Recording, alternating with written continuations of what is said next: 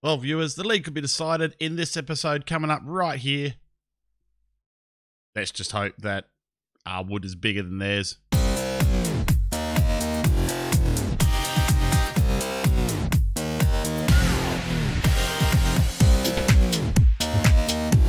G'day everybody, welcome back to episode 22 of Pennies to Pounds. My name is Waylands, but most people call me Wally. Today we're going to bring you two matches. The first one is going to be against Sam Hardy's Shortwood at home, and then we're going to skip a match, and then we're going to bring you the away tie against Reading City. Shortwood lie fourth in the league at the moment. Reading City are first, but, well, we would have done ourselves a few more favours, let's say, if we hadn't have been sitting there fiddling with ourselves rather than winning football games. When did we last play? So we last came to you right up here against Fairford, I think, where Parker Pugh went on his hot streak of form. He's gone a bit quiet since then, but more worryingly, Dave Wood went quiet and Ryan Harmon was out for the last game.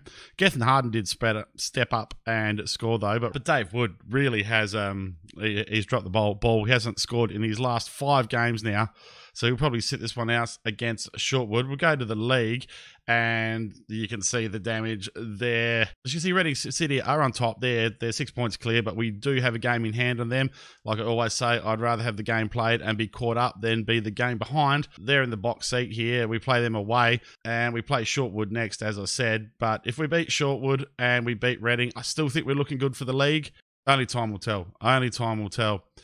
So selection-wise, we are going to make a few changes here. I've brought Sean Ball in as an inverted wing-back on the right. Sam Scrivens is done as far as I'm concerned, averaging 6.3 in his last 5 games and just completely gone off the boil, giving the ball away needlessly. I think he even gave away a penalty in a previous match. Diamond and Bishop are starting to be exposed at the back here for pace, and it is a worry. Apparently, they're one of the fastest teams in the league, Shortwood. So we go in with still a reasonably familiar lineup, though. Gretorix in goal, Johnson, Bishop, Diamond, and Ball as the back 4.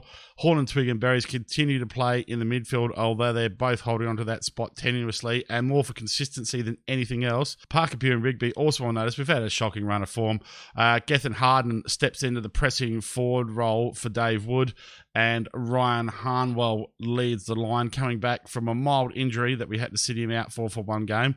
Sean Ball's probably not going to make it through the whole game, but we'll do our best to make this work. I've had the heater on here. It's about 9 degrees outside in Adelaide at the moment. I've had the heater on. I'm sweating bullets. I went and had a shower, and it's a little warm in here now. It's going to get a little warm out there on the pitch, though. So we're going to pump the fist and tell them they're underdogs. And let's go out there and show Sam Hardy that he was wrong to leave us in the first place. And that, like I said in the intro, that our Wood is better than their Shortwood. Not that Wood's even playing. So I was really disappointed with our run of games. The guys have not played the best. And those sort of goals that we were threatening for, we've just not been good at. Gethin Harden, though, is through early. And that is a great start to the match for Penistone Church. Penistone Harden up there. And we go 1-0 in front against Shortwood. This is a speculative ball from Sean Ball. And Harden's firm enough there with the finish to put it past the keeper. It is 1-0 for Penistone. So hopefully beating these two top of the league sides is enough to snap these boys into form. I've been quite harsh with a few of the team talks lately, and I just really pulled the boys together and told them to stop fiddling with themselves and actually get out there and play some bloody football. Horridge, what a great name. Horridge with the ball here for Shortwood. Plays it long. Dickie Diamond nods it down to Horn. Horn to Harden. Harnwell now. He's got Parker Pugh there. Parker Pugh plays a beautiful ball to Gethin Harden. And all of a sudden, I don't think we need Wood. Gethin Harden is scored 2 in his last game for us. Hence, he's got the start He's got the start in front of Wood here. Look at that. Beautiful through ball for Harden there. And, well, I would have gone the other side of the keeper, but he went the hard way. But he is Harden. Perhaps he's even a harder man than Sam Hardy was. Let's hope so. What a great start, viewers. This is fantastic. Parker Pugh's form had dropped off as well, so it's good to see him involved early. Now, here comes Riggedy Rigby down the flank. We haven't seen a lot of this lately. His form's taken a dive as well after being our probably most consistent player. Oh, Harnwell Would normally finish that, but he's had a match out with injury and he's probably not 100% sharp. But it's good to see Rigby back to his riggedy Rigby ways down the wing there. Sung has the ball now. The poor Starkey. Is that Richard Starkey? I'd love a Richard Starkey. I'd love to have a Ringo Starr in my team. That would be great. Sung now. Sung looking for a ball. Horn challenges him.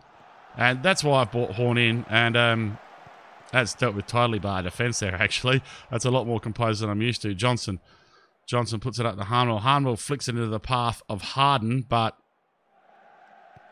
And I hadn't thought of that. There's Harden and Harnwell. We've got Ha twins up the front again. Oh, God, I can't believe I said that again. Gethin Harden goes around. Goes for his hat trick. Why have I not been playing the boy? It's not even half time yet, and he's got 3 on the board. This is a great finish. Look at this. The keeper, well, to be fair, the keeper will be pretty unhappy with himself that he didn't do a better job there. But we've hardened up here against Shortwood, and obviously they're a bit flaccid, but considering how we've been playing, I'm really, really happy with us here. Let's get out there, boys. How's Sean Ball playing? 6.8, so that's good. This is looking like I've made some good changes here. However, they have a free kick now. We do have some insurance, but you know us, boys, we've bottled games from better positions than this in the past. Right, we're going to make some subs here. Who are we going to sub off? Do you know what? We might bring... Did I? I don't think I changed the bench properly. I did want to bring on Hancock to replace Rigby, but I don't have him. What am I going to do here? I could put Parker Pugh out there, but he's playing well on his flank there, so I'm probably not going to. Who can I put out there? I could probably play Dave Wood out there. Does Ed Jobs play out there? No, Ed Jobs doesn't play out there. Is it Steele that plays out there? Yeah, Steele plays out there. We're going to bring on Scott Steele, and he can firm us up a bit more there. Bring some metal to the team. We're going to say the pressure's off, go out, play his natural game. Doesn't calm him down at all. I reckon the only substitute tool that works is to tell them that you have faith in them, get out there and make a difference. Everything else, they stand there like I'm talking to a bunch of keys. Reading City are 2-0 against Burnham, so Burnham aren't doing us a favour over there. So we have to do this off our own bat here. But this is a fantastic start to the episode. Morris hooks it in, and Bishop rises up high above and nods the ball away. And Horn now in a bit of space. He's got support. Harnwell runs onto it. Harnwell is Harden in the middle. He goes for Steele instead, and that's a bullet-like clearance by the Shortwood defender. Smith now running at... Now, this is Sean Ball's problem, his lack of pace. But it ends up going out for a goal kick anyway. Smith now on the ball. Oh, Twig and Berry's getting involved here. Everyone's got involved, except Bishop and Ball, perhaps. I mean, it's not Sean Ball's natural position, so I will let him off there. But he does have 10 for tackling and good defensive mentals. Well, that was lucky. Is Sam Hardy even playing against us here? Yeah, he is. He's had a shocker. He's trying to do his old club a favour here, and we haven't seen him in a single highlight. Gethin Harden puts in the long... Oh, that's a great punch by Horridge there. And now Smith is being chased down by the aforementioned Twig and Berry. Twig and Berry slides in, but muffs it. And, well, I spoke too soon. There's Sam Hardy, and he's scoring a goal against us again. So he's doing exactly what Nick Guest did in the previous episode and scored against his old club. Really, we should have done better there. We gave him 2 bites of the cherry, and he's taken it, unsurprisingly. Anyway, we ran out here 3-1 winners at the end of the game. And that's really, really pleasing performance. We're going to outstretch the arms. Why is Sean Ball complacent for? Not having that. Not having that at all. Anyway, we'll see you just before the Reading City game. All right, something told me I should have televised the game in between the last game and the one upcoming against Reading City. We won 9-1 against poor Abingdon United. Ryan Harnwell scored 3. Gethin Harden scored 1. Rigby got us off the mark in the side the first 10 minutes. Twickenberry's got a couple of assists. Look at that. Absolute monster performance by the back four. Dalton comes on and gets a 7. Frank Sandbeans comes on for a rare appearance and gets 2 assists. And Dave Wood scores 4 goals in one game. My God. It's given me something to think about selection. We're going to watch the goals. Why not? Just look at how our boys put these poor souls to the sword. Like Twickenberry sets up Rigby here, and he puts it in. This time Rigby turns creator and puts it through for Harden, who scores on the angle. Absolutely great stuff. Bad clearance by Burley here. Twickenberry puts Harnwell through for his first of the match. Bishop here hits the typical Penistone hoofball, and Harnwell again beats the keeper. Bear in mind, it's 32 minutes here. It's not even half time yet. This is 33 minutes. Coin now. And that was a bit of a mistake by Bishop there. Didn't quite get up enough to nod the ball away. But that was it. That was the only sniff these poor souls got. Dickie Diamond with the assist there. Puts Harnwell through for his hat-trick. So I thought, I'm going to bring Harnwell off at half-time. I give him a rest and play some of the other boys. So I did. So Franks and Beans here sets up Wood for the first of his 4. This was just amazing stuff, folks. Johnson puts it to Bishop, and I thought Wood was offside here, but no, he wasn't. In it goes. Franks and Beans involved again here with a beautiful ball over the top for Wood. Looks to be the deal, Sandbeans.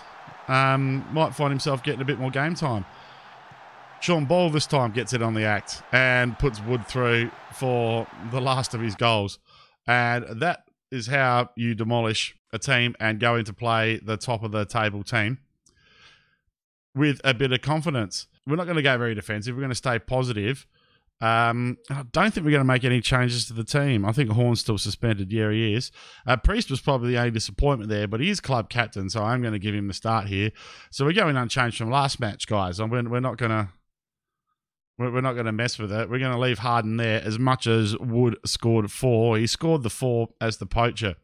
So I'm going to leave Gethin Harden there. He has been playing well, and I'm not going to pull a guy out on a 7.8 form when we're going up against the top of the table, Reading City. This is a huge game, viewers. This is a massive game. This could well decide the league. Well, not decide the league. This will allow us to have the league in our own hands. If we win this and we keep winning, it's ours. So let's definitely carry straight on from where you finished off last match, gentlemen. Let's get into this tie here. I don't quite start. Let's throw out some encouragement for the boys here. Not that they need it after the last match. I could not believe it. I think that's the best win I've had on Football Manager 21 so far. I mean, I've had some big wins in friendlies and I've had some big wins in previous iterations of Football Manager, but nothing like that in a league game so far. That was just a brutal demolition. Parker Pugh gives the ball straight away here, but Greatorex is awake to the cross there from the Reading City player, and he puts it long, looking for Harden. Harden can't get there. Hargraves does, though. And this looks dangerous. Walker is in here. Will he score? No, Greatorex, the absolute boss that he is, the Media 11 Dream Team keeper, lives up to it, and Rigby does well. It's good to see Rigby come back into form. He's one of 2 remaining players now that are originals that get a regular start now that Scrivens has dropped down the order. It's just him and Greatorex left, and as I say, praise Greatorex, that happens.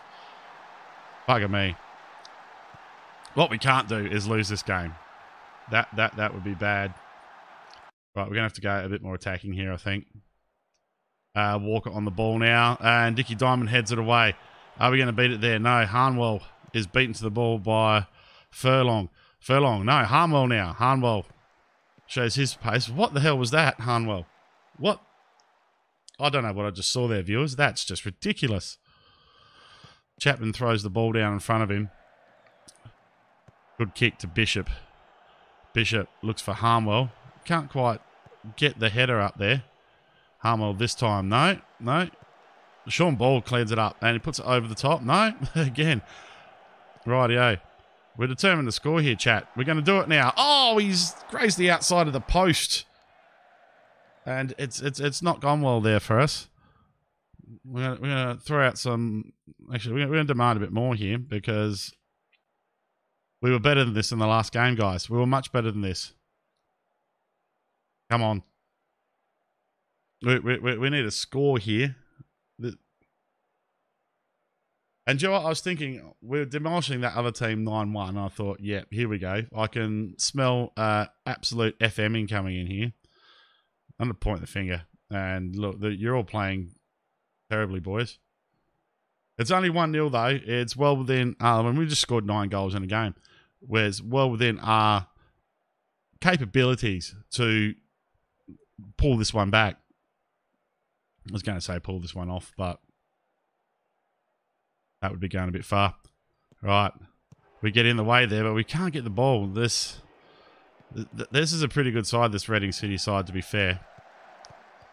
Eja for Walker. Hendry. Millardo. Oh, that's unfortunate. Millardo has beat Gretorix on his nearby. I said good things about Gretorix. I should know that. I shit-talked Rigby and he played well. And I said nice things about Gretorix. And that happens. And Rigby's having a terrible game as well, right? We're making some substitutions now. We really need to shake things up here and get things happening. Harmel's having a shocker, so he comes straight off for Dave Wood. I am pulling off a 30-odd goal striker, boys and girls. You saw that right.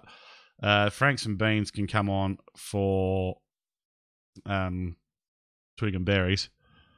Beans and Berries, much of a muchness really in the middle of the park there. But Sam Beans was in form from the last game. What else do I do here? Parker Pugh's not playing well. Do I bring in Fraser Vickers over there? Pretty sure Fraser Vickers is a left winger. Yeah, he is. That's a big call, though. That is a big call. But I think that's what I'm left with. In other news, Craig Laycock left the club in between episodes. So there is my left winger option gone. And Billy Law is still not 100% fit after coming back from injury. So Fraser Vickers, the ex-grade out boy, gets a call up here. And I don't think he'll ever play a bigger game for Penistone Church in his life. We're going to pump the fist, get out there and make a difference, boys. Franks and Beans is inspired and motivated. We're going to demand more from the entire side here. We're going to berate them in a minute because this is just terrible stuff. Ball's having a shocker back there. Rightio, we have a throw-in. Ball finds Harden. Harden through to Rigby and... oh... like I said, Cameron Rigby, I mean, I know he scored in the last 2 games, but he has been off the boil. And this is not looking good. We are looking at being the bridesmaids here again. We're going to berate the team for the last few minutes here. And we're going to go full penis to the stone, if you will. Balls to the wall, foot to the floor. And it's not going to be enough, is it? No, it's not. Well... that is disappointing. We played such a good game last game, and then that just stinks of complacency, that does. It absolutely stinks of complacency. We're up there on XG. We just haven't converted. And it says a lot about us being a poor defensive side. And when we don't attack well, shit like this happens. I'm going to point the finger and tell them how disappointed I am. You should be motivated now, boys. Well, that leaves us in a bit of a conundrum. We are relying on those guys to lose 2 games now, and we just need to keep winning. That 9-1 win does give me encouragement that we are much better than the mid-table sides, but wow. So we are 6 points behind now without the game in hand. It's not looking good.